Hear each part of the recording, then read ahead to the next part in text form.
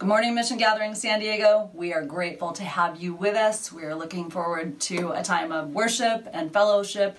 Say hello to somebody right there in the sidebar, whichever side that is, the comments, and let's pray as we move ahead. God, thank you for this time together. Thank you for the resources that we have to do this. We pray your blessing on the music and the word, and especially our connection to you and to each other. We pray that in Jesus' name. Amen. Let's move into musical worship.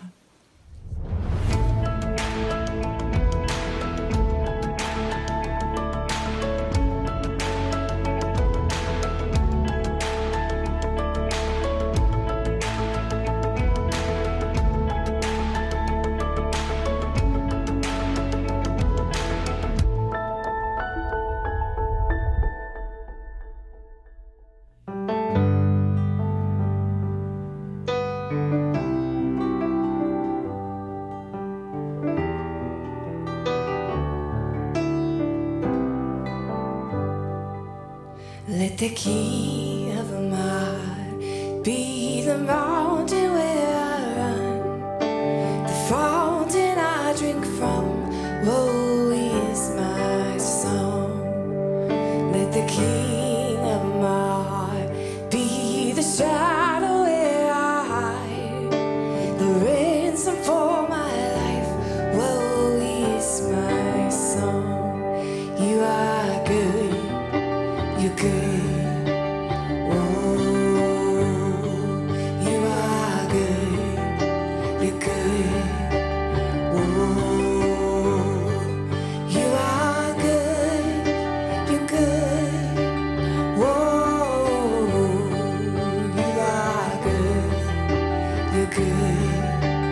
Oh,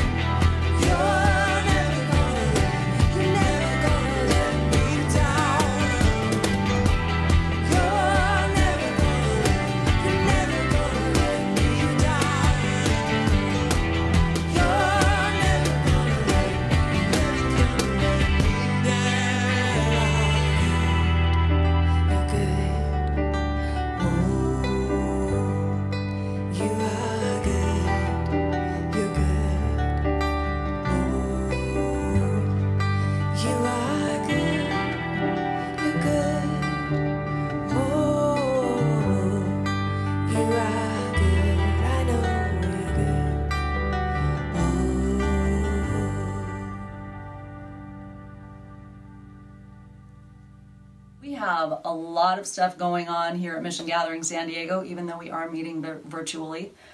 If you go to our website, missiongatheringsd.org, click on our small groups tab, you can find a few different groups that are in process right now. We've got a couple more that are starting up, including our outside of San Diego group, just getting ready to, I think that's going to be starting again the end of February. And this is a terrific group. Some of the most amazing people I've met have connected with us from other countries while we are meeting virtually. And if you have questions or needs, please be sure to get in touch with myself or Pastor Rich. We want to connect with you. We want to answer your questions, and we're here for pastoral care as well, as is our pastoral care team. And this happens, we're able to do all of this because we give. We give financially, we give of our resources, we give of our time and talents. So I would ask that you be in prayer about how God wants you connected to the ministry that's happening here at Mission Gathering. Whether that's finding out what kind of outreach we're doing, getting involved in a small group, getting involved in service to others, and giving financially. So all the information to do this is on our website, down at the bottom of our screen. We want you to not hesitate to reach out. Let's pray as we go into our offering. Lord, we are grateful for all of the things that you provide for us so we can be committed to you and serving in community. So Lord, we pray that everything that we are being motivated and led to share, that we would remember where that's coming from, that we would respond with stewardship and with contentment and from a space of faith and courage and an understanding that you meet our needs, you provide for our needs. So take what we have to give, multiply it, bless it, and use it for your good and your glory and the blessing of our community and our outreach to the world. We pray that in Jesus' name.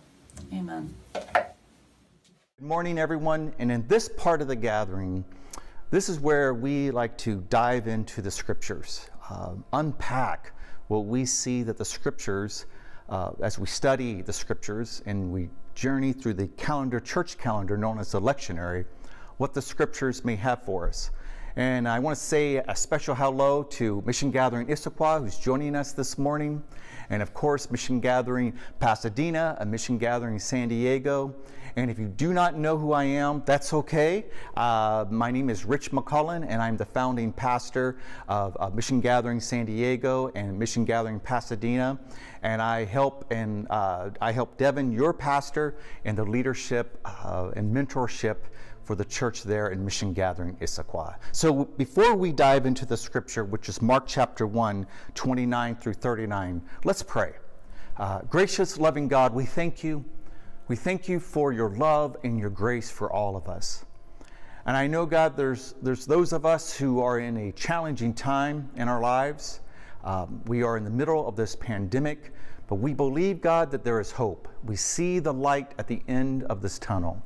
But Lord, as we are gathered here today virtually, and we are literally gathered in community electronically, we ask that you send your Holy Spirit, that your Holy Spirit is with us right now, and that your Holy Spirit would speak to us, that your Holy Spirit would open up our minds and our hearts to what you would have us learn from the gospel reading this morning. We pray this in the name of Jesus, and everyone said, amen and amen. So let's just jump right into the scripture here. Mark 1, 29 through 39. After leaving the synagogue, remember that's where Jesus started his public ministry. He just came from the desert, and we're going to talk more about the desert experience, of Jesus's desert experience as we head into Lent. But we know that Jesus was in the desert that was pushed out by the Holy Spirit, and now he came back into community. He was battling evil. He was growing in what God had planned for God's mission here on earth. And so now he's back in, he comes back and he goes right to the synagogue. And we talked about that last week. And I'll talk a little bit more about that this morning. But again, after leaving the synagogue, Jesus, James, and John went home with Simon and Andrew. Simon's mother-in-law was sick in bed, sick with a fever. And they told Jesus about her at once. And he went to her, and he took her by the hand, and he raised her up. The fever left her, and she served them. Again, I want to touch on that Jesus started his public ministry in the synagogue. Now, John the Baptist was outside of the temple, and where he was preaching about the kingdom of God and how Jesus would baptize us all in the Spirit. And in salvation, we recognize, we own the fact that we're in desperate need of God. And in salvation, we allow the Holy Spirit to take us. And we connect with the divine spark, I call the God spark, the image of God within us all. And we live into being a disciple of Christ. And that's what John meant, that I will baptize you in water, but Jesus will baptize you in the Spirit. Jesus will bring complete inward change that would impact all of who you are, impact your mind, your soul, your strength. That was the mission of God here on earth, to reconcile all of us to God. But here we know that Jesus starts his ministry in the institutional space of faith. Jesus doesn't abandon the institutional religion. He doesn't abandon organized religion, but Jesus desires to be a part of changing what was known as a very controlling force of religion. Jesus came in the place where religion and God was focused, but knew that the message of the kingdom would be a message of liberation. And so it started in the synagogue. Now, the thing about the synagogue is that the synagogue is mainly a place for men, right? We know there's spaces where women can be. When you study the scriptures, you know this to be true, but that's not the case mainly. It's a place for men only.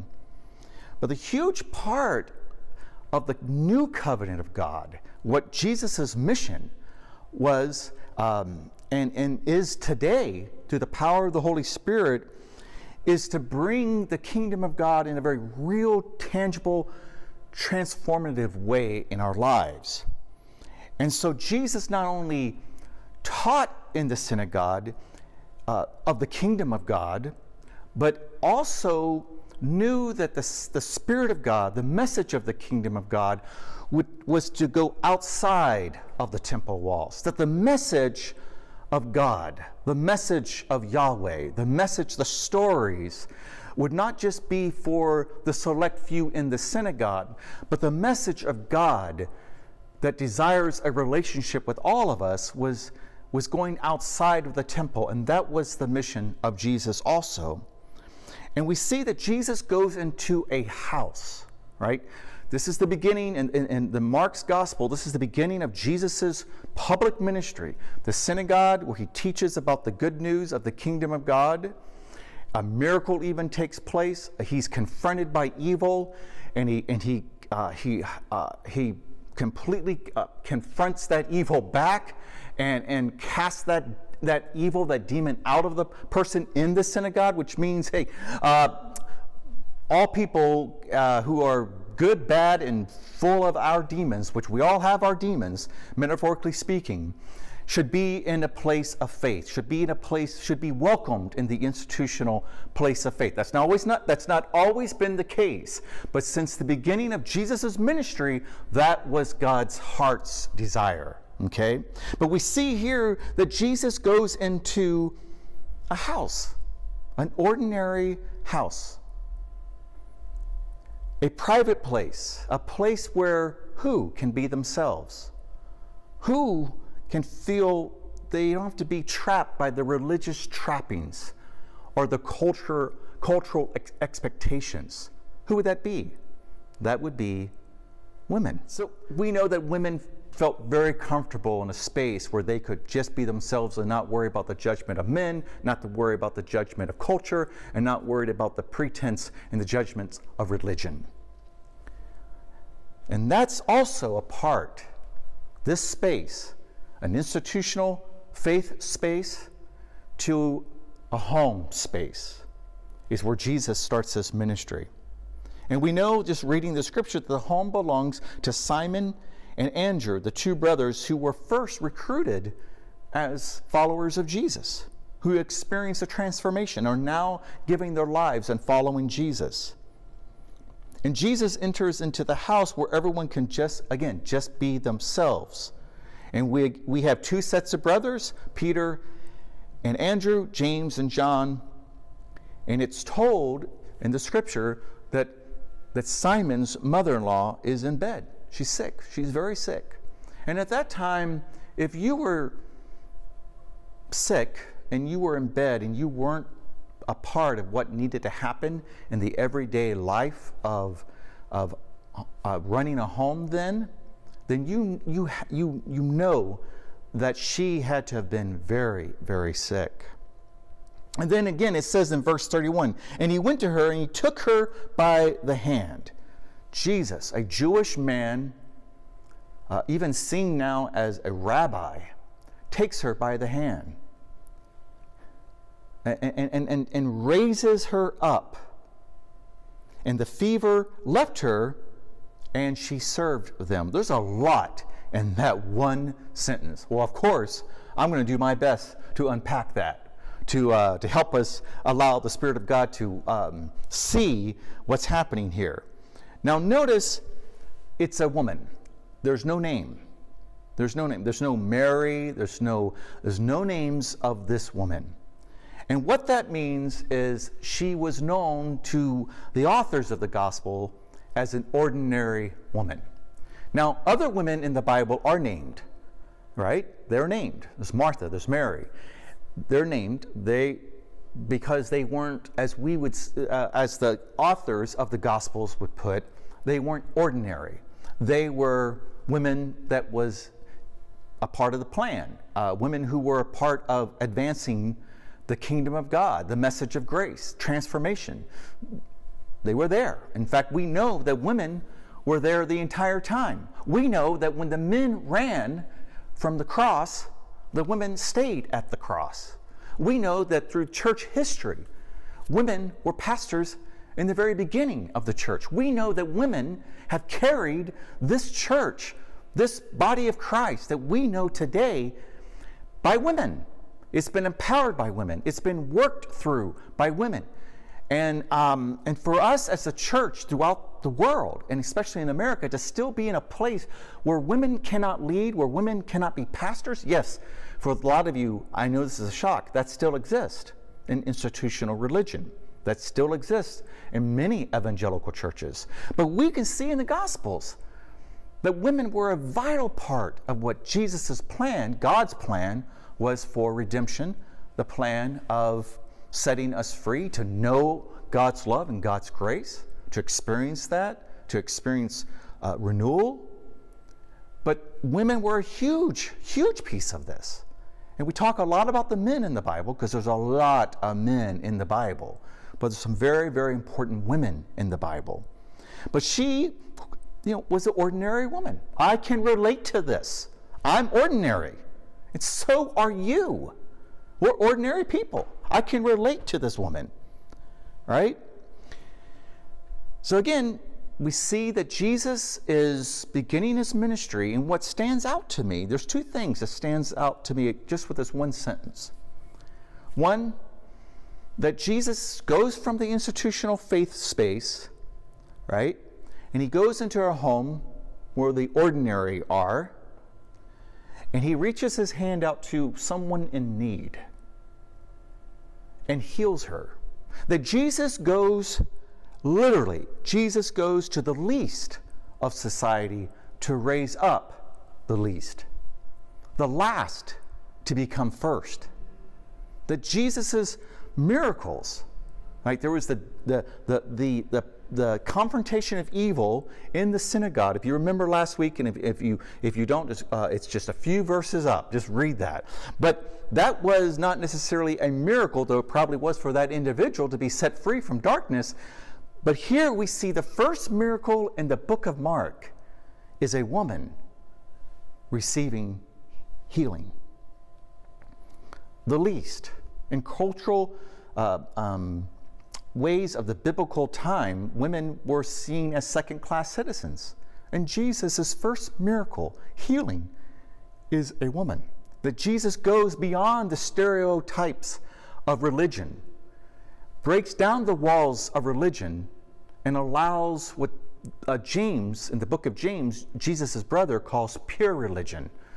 The realness of God, the life-changing love of God, the total acceptance of God.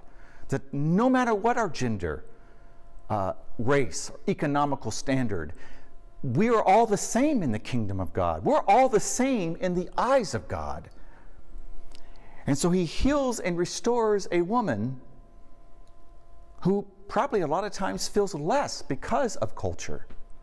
And it's changed a lot, but there still is this struggle.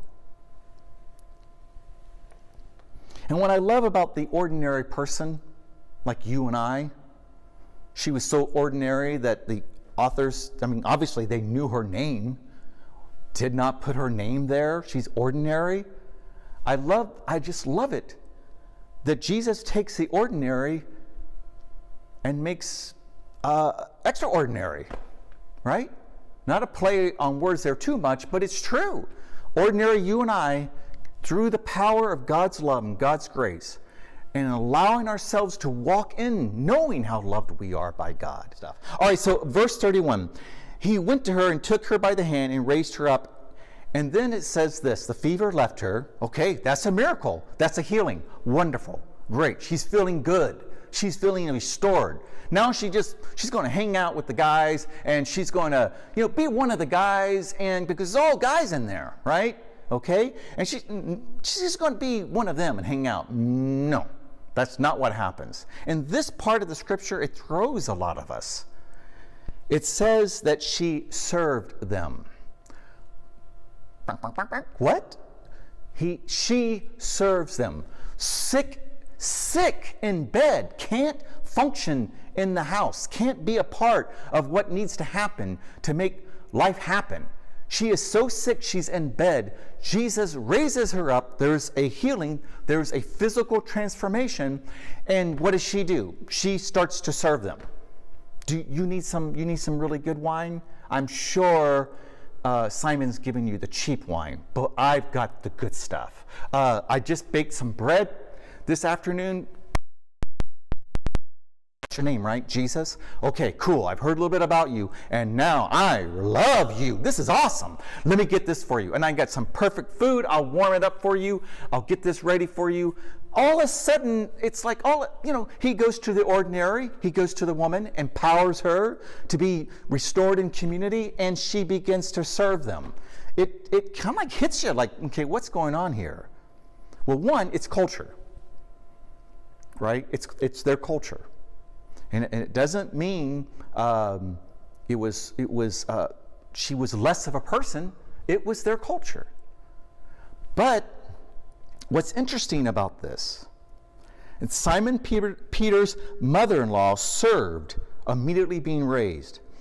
The word in the Greek that describes served, the Greek word served, is the same verb that Jesus himself uses to describe the essence of his own ministry. In Mark 10:45, it is to serve, not to be served. You see what's happening here? That characterizes the heart of Jesus. The word that is used here is that she doesn't get up and serve them like a restaurant server. No. She serves them, and the word from the Greek is the same word that Jesus used to describe his ministry of serving humanity, that it's not about how great I look, it's not about how how much status I can get. It's about me serving you so you can experience the love of Jesus. It's me washing your feet to the people who would betray him. It's me, Jesus, breaking bread to those who are hungry, serving the people, loving the people. And that's exactly what she does. Not only is she just ordinary and she's a woman, she's one of the first disciples that lives to serve people to the love of God. A woman. One of the first person, I guess, to make it more understandable or where we are today, culturally understandable, she's empowered to lead because she is serving. She's serving in a discipleship way, not in a restaurant server way, which is great. I love going to restaurants. I miss going to restaurants and being served. I love that. That's not what's happening here. She is serving as a disciple. She is serving as a person who is sacrificing and living in to what God would have all of us do, and that is serve one another, help one another, uplift each other, that we might be more, what we are called to be as followers of Jesus. So let's go down to verse 32. That evening at sunset, people brought to Jesus those who were sick or demon-possessed, and the whole town gathered near the door. And he healed many, the Bible says, who were sick with all kinds of diseases. And he threw out many demons. But he didn't let the demons speak. Because, why? Because they recognized him. They knew Jesus was the Messiah. But he did not let them speak. So what we get, first of all, is that people they worked at the end of the day, right? It was a Sabbath, because remember, it started in the synagogue, so it was a Sabbath. And by tradition of faith, they weren't to work. As sunset happens in Jewish culture, the end of Sabbath, it's a new day. So they wait until evening comes at sunset, dusk, and then they begin to work toward experiencing and knowing God's healing power. They respected the Sabbath sacredness. Christians, so many Christians out there that are deconstructing. It's why you watch this every week. You are deconstructing your faith. My challenge to us is this. In the search of this new Christianity, which is not new at all, it's been here 2,000 years, but just rediscovering, living into this gospel Christianity, let's not leave behind the sacredness of our faith. Let's not leave it behind. And again, he did not allow the demons to speak. Why is that? Because he did not want power. He did not want power of the demons' voices to have power over him. Yeah, use your words, Rich. He did not want them to speak because he didn't want their voices to have any power of what his mission was. In my journey and in your journey, we are so consumed with the voices of the past, the voices that I call our demons, right? Metaphorically speaking, our demons. The things that we've done in the past that hold us back from truly being the best spouse or the best partner that we can be. The voices that make us feel less because they're the voices of denigration, voices of hurt and pain from other people in our lives. And we let them play over and over in our head. And they seem to take control of our everyday actions, our everyday wants for ourselves. And we allow those voices to hold us back. The what Jesus is saying to us through this story and this morning, if you allow the Holy Spirit to speak this to your heart, is this. Jesus is all about setting us free from those voices of darkness, those voices of doubt, those voices of despair. Jesus is about voices of hope and grace and restoration. That's the voice of God. Not what you are told. The voice of God is damnation. The voice of God is anger. That's not God. That's not the Gospels of Jesus. That's not what true, real, pure religion, Christianity, is. And also because he did not want, a more practical way of looking at this also, is that he did not want an early recognition of his messiahship. He did not want people to know yet that he was claiming that he is God in the flesh, the Messiah, because that would compromise his ministry. And also he avoided the entrapment of popularity. They have been looking for their Messiah for 200 years. More than that, hundreds of years. They all grew up studying the Torah. They all grew up knowing the prophecies. They're looking for the Messiah to overthrow the Roman Empire. The Roman Empire who was occupying them.